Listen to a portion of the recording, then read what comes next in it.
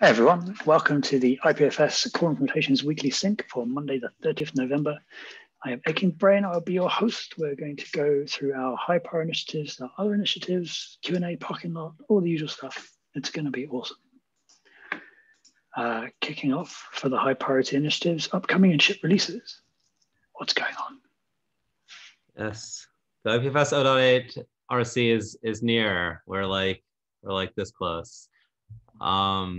There's a couple of like things to polish up on the pinning services and local pinning, but everything seems to be passing, and so it's just like making sure we have like a final review of nailing down all of the interop things we needed to nail down. But yeah, we're almost there. We'll cover more when we get to them in the next sections.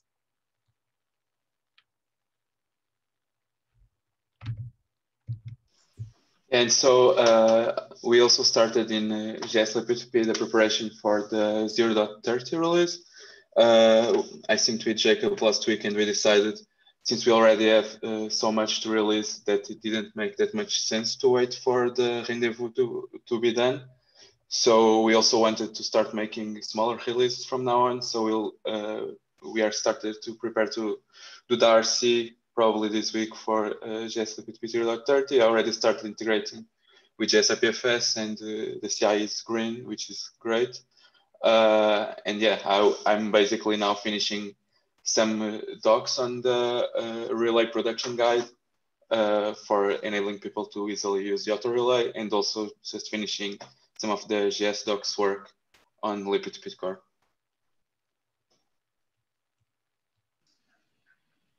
Very exciting. Definitely pro many small releases rather than big bang releases. Next up is pinning services. Lyle, do you want to give the status? Yeah, totally. The pull request in Go IPFS is green, which is good. And it's ready for review. I sneaked in sanitization of secrets. It should do the same thing that we already do for the private key. That's the short story. Urakli created a mock pinning service, which is much lighter than running entire Rails app with Docker Compose on the CI. So we may want to switch to that. Now that we know the tests pass and are green, we may switch to that so we don't need Docker-based infra on the CI. Do that before we merge it to master, mostly to ensure the CI is robust. Because right now, even though we check out the specific revision of the Ruby on Rails pinning service, the Docker Compose file itself uses the latest tag for a Docker image. So it actually does not pin CI to specific version, and it may break at any point. So in effort to make CI stable, I suggest we switch before we merge the PR. But that should not block reviewing the PR. It's just replacing the remote pinning service, which for the sharpness tests, we just point sharpness test at specific port. It should not make any difference.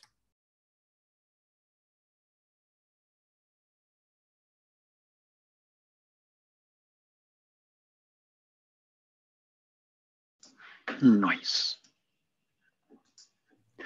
Next up is local pinning. So local pinning is basically done. We've hammered through all of the repo migrations stuff before we have to go back and like rewrite how we do migrations due to some problems that we noticed. We switched things over. We're having some minor issues with the CBOR serialization, deserialization stuff. That's fixed now because we're using atlases. The only thing that I noticed today is I was double checking some like JS and Go interop stuff is that we use the pin, I guess, depth as an enum instead of an integer. Neither Go nor JS actually support anything other than direct or recursive pins. It's like something we've talked about. So I don't know if this is like, and the remote pinning services don't do this either. So it seems like we might be fine just leaving it as an enum, but I'm open to changing it also if people think that preparing us for that is important. I also noticed that I couldn't tell whether JavaScript is storing their data store in dot pins or slash pins. But those are the only two things left, and then I think this is done. SecIO removal. SecIO has been off on the bootstrappers for a while. SecIO has been, the old DHT nodes have been, or DHT booster nodes have been turned off, and the new ones don't support SecIO. So the nodes that are still on the network and still connected to everybody, or the nodes that are still connected to people in the public DHT, are just nodes that have either kind of hacked around things or they just haven't turned themselves off yet and restarted. Hopefully those people will realize what's up and upgrade soon, because we have been posting all over the interwebs for like months about this. But everything seems good, and network seems to be getting actually a little faster because we're, getting rid of some of the old nodes. I haven't seen any people screaming about not having SecIO removed. So yeah. I mean, no screaming. So hopefully, all good. Maybe we'll just give it one more week and then completely tear down the old boosters. Yeah, I mean, right now they're off. I think it's just a matter of hitting the delete button on the instances. Yeah. If no one complains, for a week, we can just hit the delete button. Okay. On the pinning thing, for the record, JS IPFS does support arbitrary depths. It just doesn't expose it at the moment. Hector talked me into thinking it was important because it was for the cluster use case of saying, here's a DAG, like just pin this bit of it, and then this one can pin like the rest of it or whatever. But in order to have API compatibility with Go, it only actually supports direct or recursive. But recursive just means an infinite pin depth. Interesting. And I guess we could store the pin depth. We could store the pin depth as integer /infinity, and then add support for depth later if we want to. Maybe that would be sort of the, not so much work, but save us going forward, but help us out going forward. In the pinning service API, we initially had depth parameter, but we removed it, and it's now it's just implicitly recursive, mostly because we did not want to make that decision in that third-party API before we make a decision in Go IPFS, JS IPFS. So that's the only reason why we don't have the type of pin, and it's just implicit. Okay. Yeah. So maybe we'll add depth as an integer /infinity. I'll try and make sure that the infinity is the same one that we're using in JavaScript. I may tag you, Alex, for a review to make sure that I did it right. I mean, what even are numbers in JavaScript anyway? What even are numbers? It's a good question. Well, I think that's exactly what they are. Do we have a use case for depth, pinning depth? The cluster was one. And I was also, when I was messing around with NPM and IPFS, I did not want to pin all of NPM. I definitely only wanted to pin a little bit of NPM. Yeah, I mean, the use case is a little funky in that it seems like what you'd prefer is to give people a particular subtree of a DAG, but then you need a way to describe like a selector for like the first path where you only have like one path going down and then the whole tree. But in lieu of that, you could do depth and just say, I'm just going to go like, I'm just going to go like 2 levels down. Yeah, that's what I was asking. That didn't seem to me to make a lot of sense, but then anyway, we can talk about it later. So, because the reason I'm saying is if we're going to do something, maybe we need to make room for something that's more, maybe more in line with an actual use case, like having the ability to specify a selector as opposed to just a depth. Yeah, I think the only question, go ahead. I was gonna say the same thing. Maybe it might make sense to pass a selector and we just support one selector that is equivalent of infinity. And then over time we can add support to other selectors. Yeah, the empty selector would be the default, and then, right? Yeah, I mean, at that point, I feel like I'd rather just leave things as they are and write a migration later, because selectors only really exist in Go IPLD prime, and we don't really have that anywhere in the Go IPFS code base yet, except for like very tangentially. So I don't want to go down that rabbit hole right now. So my kind of feeling is, since we're kind of guessing at the need for depth, maybe it's better that we wait till we actually get to that bridge before we cross it. So what's the application of like just spinning the top part of an IPOD tree? I think it's making it more convenient for in like a cluster sort of environment where you want to split up the chunks of the tree among people. And you can coordinate all of that, but without using sort of direct pins for like every single node. It's just being like allowing that to be managed a little easier. I'm not convinced this is like the best or only way. I've just seen that we talked about it before and that it was in JS. That's why I asked. So the thing is that this question interferes with content routing, because this really is kind of like a content routing type strategy. And so the question is, should people think of the content trees as something that pertains to content, to the nature of content, and where, as opposed to something that there is a mechanism for partitioning what things you want to provide and not? Like you see what I'm saying? Like ideally you want a clean mental model, and the ideal model is that content trees are so you can organize your content, and you organize it without worrying how you're gonna, serve it. And then the content routing system could worry about, dividing up the tree between different people and so forth. I mean, I'm just, my thinking is maybe we should just like leave things as they are, punt on this, so we can do a migration when we add features. But also we can come back to this and like the stuff at the end, but I don't want to hold up the rest of the meeting for this. So let's keep going, and we'll see how time goes. Cool. So we talked about secondary removal. Next up is JS improves discoverability and connectivity. Yeah, so the WebSocket was now updated, and finally we will not anymore in the browser dial non-DNS WebSocket secure multi-adders. So all those annoying warnings that people complain a lot will finally be gone.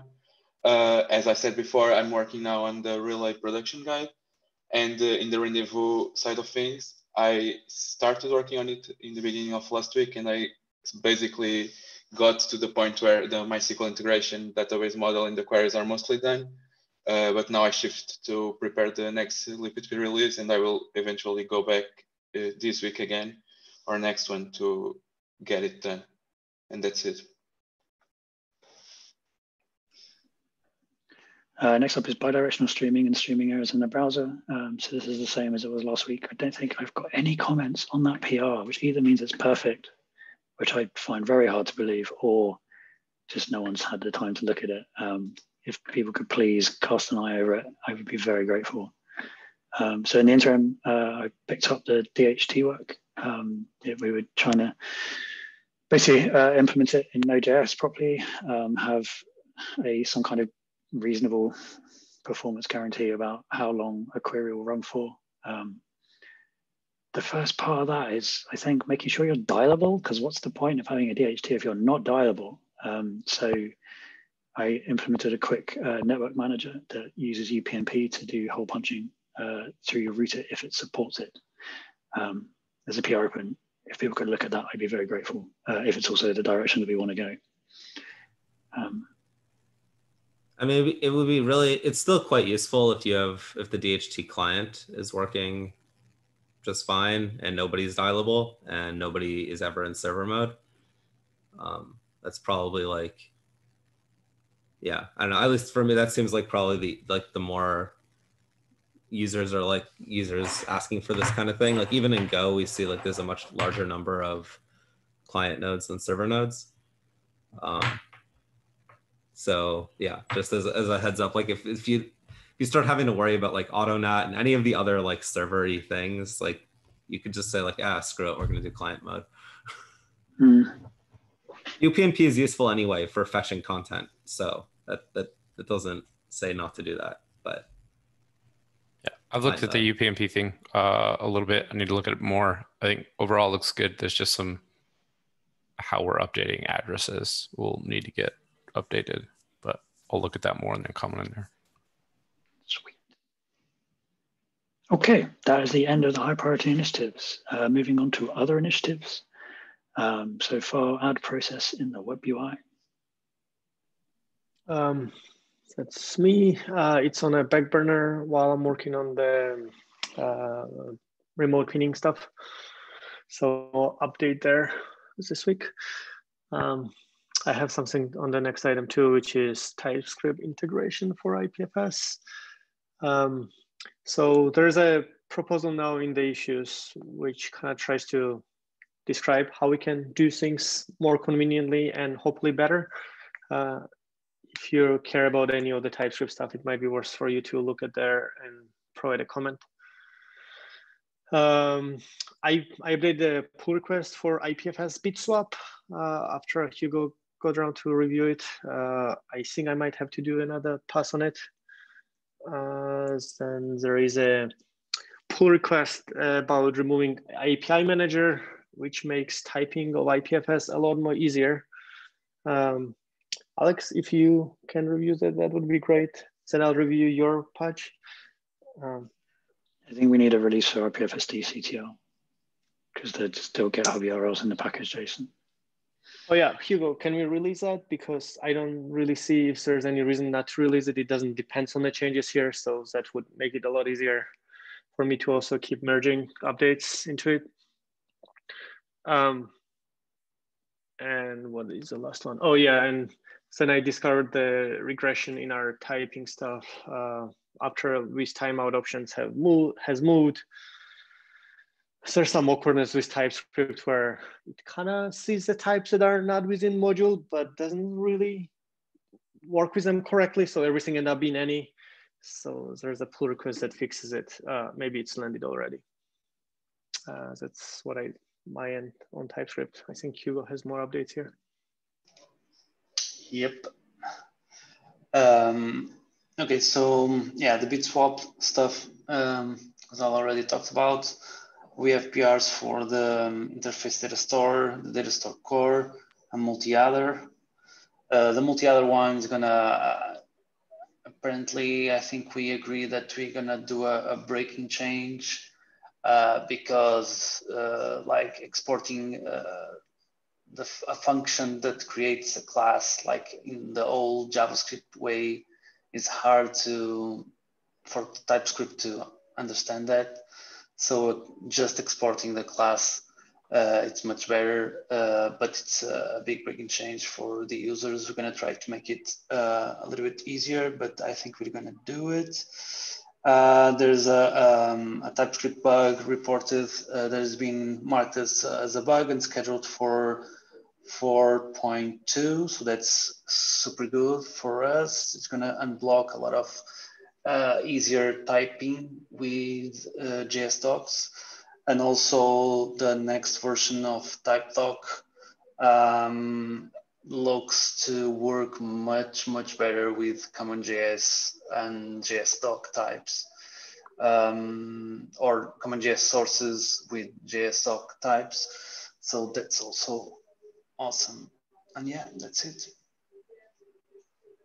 And in the LibP2P side, I updated my PR to use the new IGR that we released last week. And now I also can use the type-check script.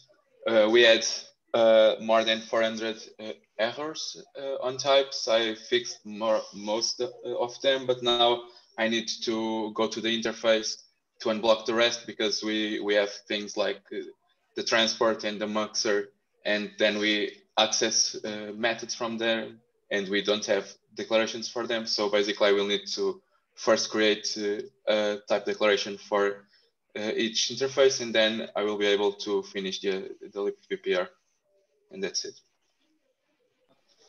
Well, there's actually one thing that might be worth considering. One thing that I'm trying to do is things that are interfaces between components, to define them as interfaces, like data store and a few other things. For transport, it might make sense there too. So we code against the interface rather than against our own implementations that depends on like internal quirks. Because then we can say if interface is incomplete, it doesn't have things, then we should like iterate on the interface to improve it rather than just find the backdoors. Yeah, I'm doing also with the interface, because from the libp perspective, you basically, for example, to the transport manager, you provide transports, but then inside the transport manager, it's like everything is a transport and not like WebSockets or TCP. So you need to have the interface so that you can use and have the types generically. Yeah, so I think it would be interesting to decide where do we keep those interface files, because right now I kind of have few that in the pull request in the IPFS repo, but they don't really belong there. So maybe we need some package that has like interface stuff. Yeah, in libp2p, we have the libp2p interfaces repo, and then we have a folder per interface, and I'm adding the types per folder. There is one for each interface. Thanks. Next up is the use of shared node from service worker. Yeah, I did another pass of updating pull request to address review comments. I'm not sure if, did you, I don't know, I have to look if it got any review yet. For the example? Mm-hmm. It's merged. It's merged. Yay, okay, so it's done then. Hooray. Badger 2 support.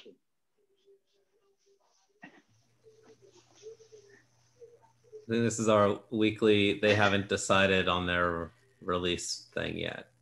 Right. The only thing that I've done is remove there's some Badger 2 profile information that was merged a while ago. Remove that so that we don't have any reference to Badger 2. And so, but they haven't moved. Just checked this morning. No update on NAT traversal.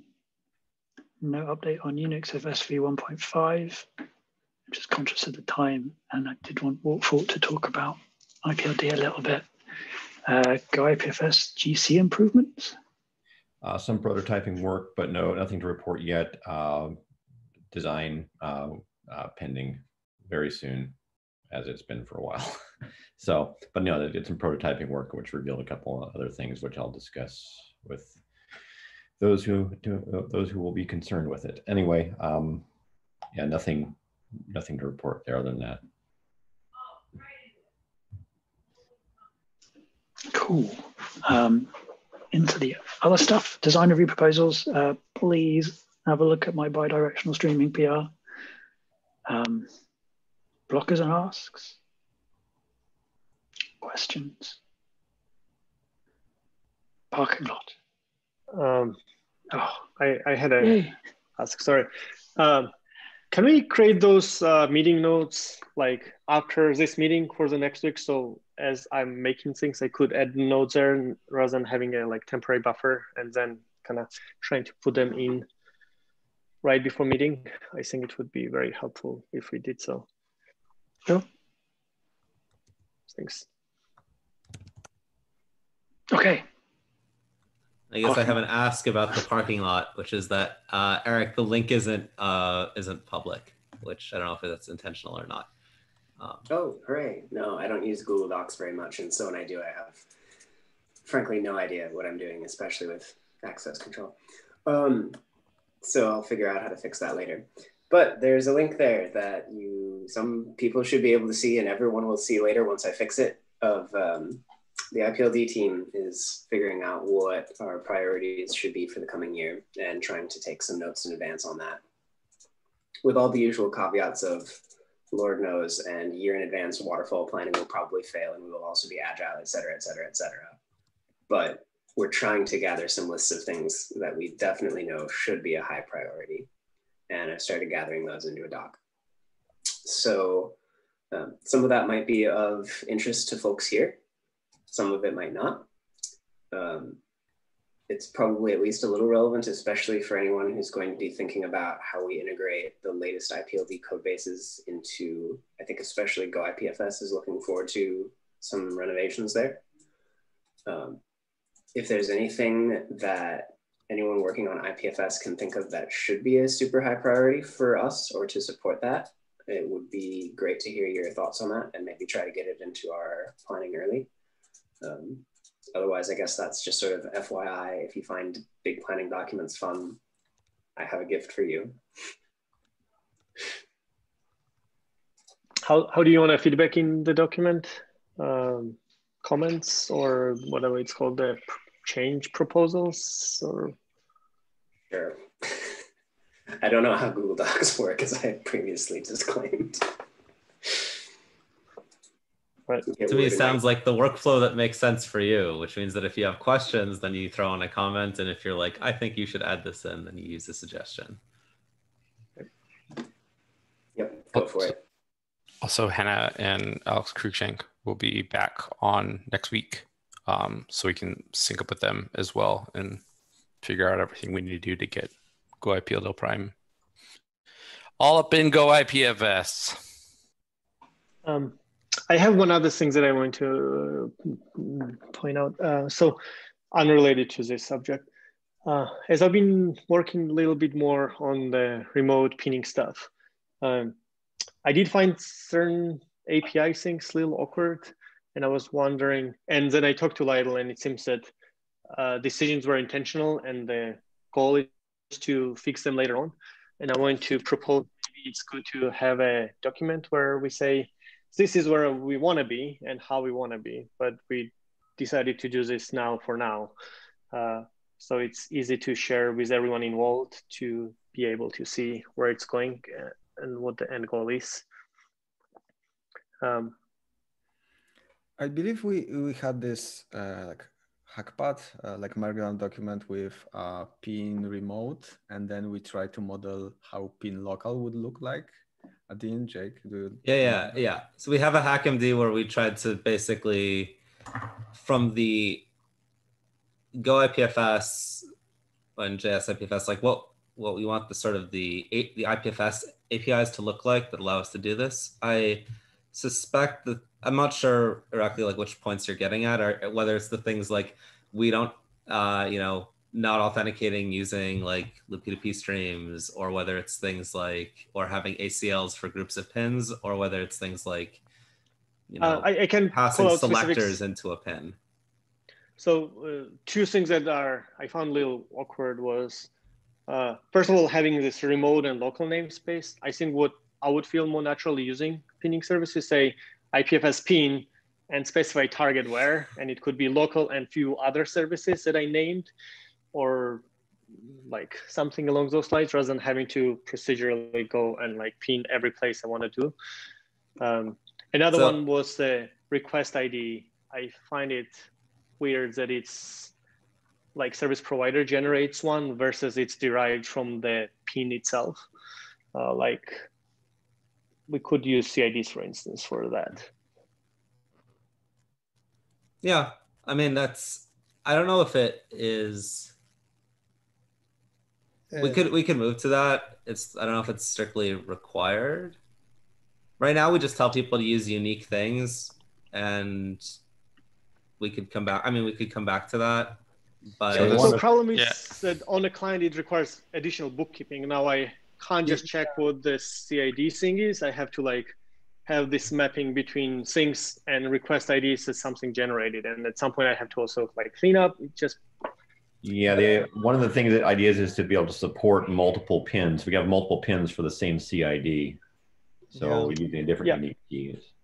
Yeah, but like maybe, so when you create a pin object, it has a bunch of other fields. So I imagine there should be something different across them. So that would lead to the different CIDs. Or if they don't, maybe they should have something feel like a, I don't know. Maybe you assign an additional thing. So here's the issue. So you're suggesting that you want, first of all, you're making an assumption that CID pins should have different stuff in them, which is a sort of a awkward assumption, I guess. But are you suggesting that like the pin ID should be some kind of a hash of all the things, CIDs that are in it? Yeah, so we do have a pin object, right?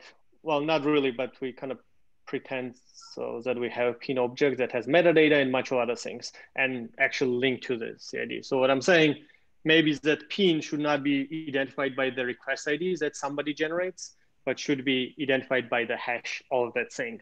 And if you want to pin the same thing, same like dog with two different pins, well, make something different about it. That's up to you, sort of.